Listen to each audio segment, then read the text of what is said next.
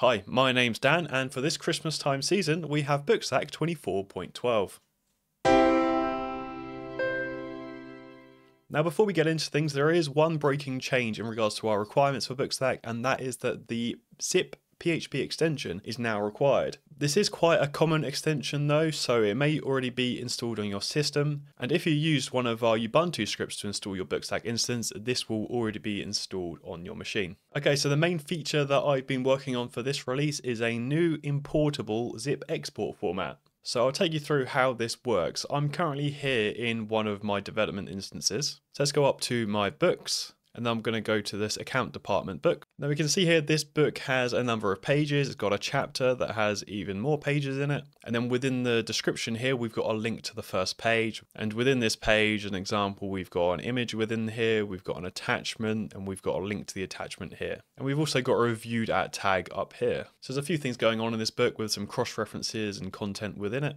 So if we go up to the book level, and then if we look at the export menu, we can find we've got a new option in here, portable zip. So I can select this and I'll be downloaded a zip file that contains our book data and all of the pages and chapters within this book, as well as their tags, attachments, and images. So as I mentioned earlier, this is also an import format. So we could import this into the same BookStack instance and it will essentially be a copy, but we could already do that via the copy action. So as a better example of what this can do, I'm going to switch over to my development BookStack instance. And then if I go to books, there's a new import action within here. So I can select that. And here is where you can upload one of those zip files that's been exported from BookStack. Down here we can see some pending imports, so imports that have been uploaded but have not been ran. And for those you'll only see your own ones unless you have permissions to manage application settings, so you're essentially an admin, in which case you'll see pending imports for all users. But we want to import that content that we just exported from another instance, so I'm going to select to browse, find that zip file, and then validate import. And that zip file is now uploaded to our BookStack instance, ready to import. But before that occurs, we'll see this screen where we get a nice overview of exactly what we're due to import. If you're importing just a page or chapter export, it's at this level that you'll then select which book you're going to be importing that into. But we're importing a book here, so we don't have to select any parent item. But yeah, so we're seeing a nice overview of all the different pages, the chapters with its pages. And for each of these bits of content, we can see the attachments, images, and tags that have been attached to this that are due to be imported as well. So everything looks good here, so I'm going to choose to run the import.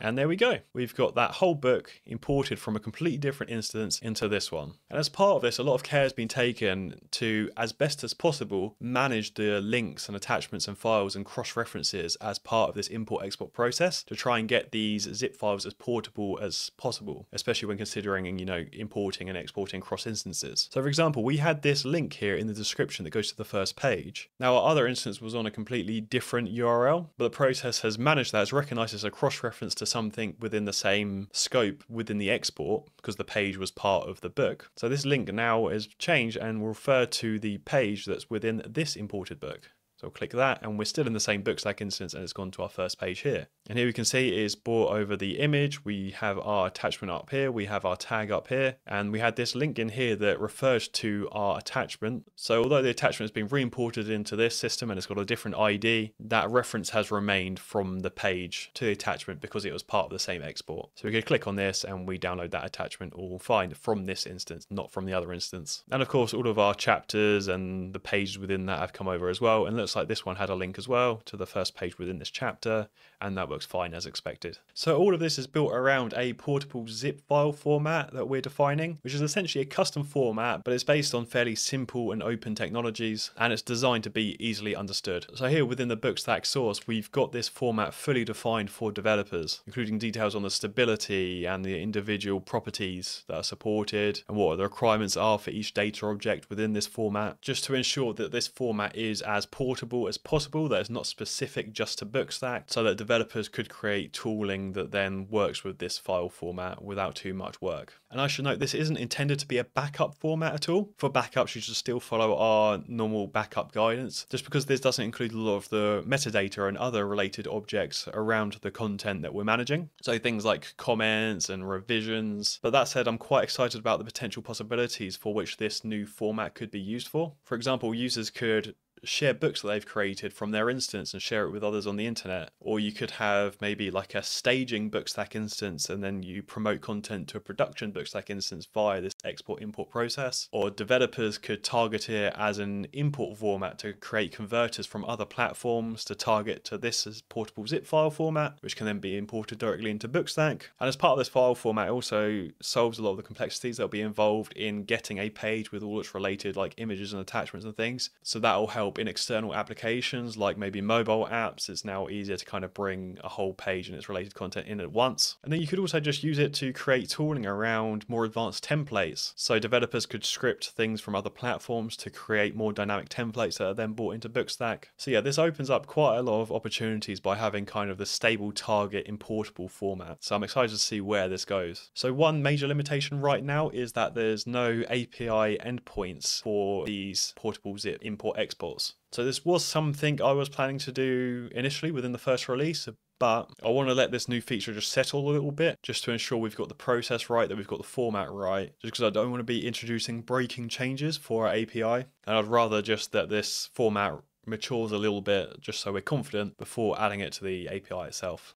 So next up, I want to talk about the new WYSIWYG editor. So we added this within our last release. It was in an alpha state and it's going to continue to be in an alpha state for this release, but it has received quite a number of significant improvements. So for one, as we're seeing now, it now works absolutely fine in dark mode. And then there's been various improvements to the formatting and control of various elements. So for example, the nesting and unnesting of list items has been made much more stable and aligned with our old editor. And the collapsible blocks have been made much more stable now. And then the About Editor button has been added to align with the old editor, where you can see the shortcuts and licensing of the editor. And everything's been made to adapt properly and work on mobile now. So if I go to a mobile-like view, the editor UI no longer kind of stacks up and takes over most of the screen. It all kind of neatly adapts, and compared to our old existing WYSIWYG editor where the toolbar is reduced down quite significantly, I've taken the approach here just to have everything on here, so you've got a fully featured editor, but you scroll along the side to see everything within the editor toolbar. And upon those changes, there has been a lot of time spent in the background merging in the existing kind of lexical code base and the customizations that we've been making just to keep things organized so it can be developed further into the future. Now, a couple of improvements for developers that are using our REST API. The first comes for search. So the search all endpoint will now return details of the parent item. So just simple details, but for example, for this chapter here, we're also getting the book ID name and slug. And then for the page in this search results, we get the details for the book and the parent chapter. So this just saves you having to perform other requests up via the IDs to get these details. Now you can just get them and display them in a list in the same way that the BookStack search results do. And in a similar manner, the books list endpoint now also returns cover image details. So you no longer have to go and fetch the details of each book to then find out the details of their cover image. So thanks to Rashad Khan here for helping to contribute some of these features.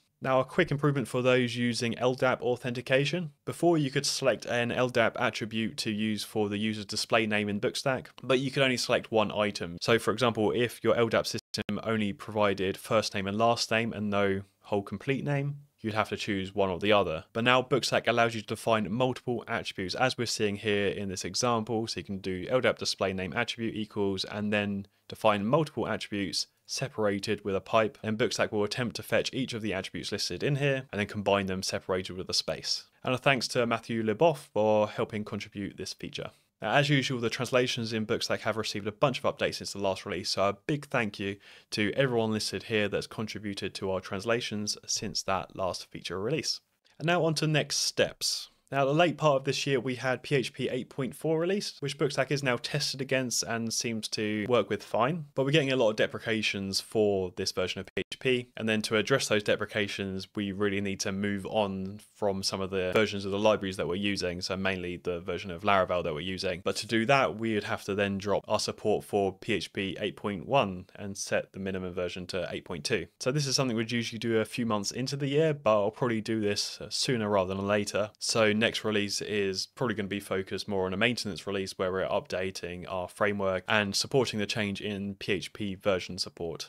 And then I would also like to find some time to add some more examples for our PDF export command. So we added this earlier in this year that allows you to define other commands for handling the conversion to PDF. But at the moment, we've only got one option there, which I put a warning against because I don't recommend it, just because it can use network and file system resources and access. So I've been meaning to do this a while, and I've got some ideas on how we can provide some other options. So I just want to sit down and provide some options that we'd be more comfortable recommending. And of course, I want to continue our work on the new WYSIWYG editor. So hopefully complete off the last few things that we're missing from this editor, and then get it into a more beta status so we can start just recommending it a little bit more to get it a bit more tested before eventually pushing this as the default maybe later in 2025. And as we move into 2025, I will be doing a kind of BookStack in 2024 blog post soon, much like we have done here in previous years, just to give an update in terms of the project itself and the finances, and to have a look back at what we've achieved in the last year.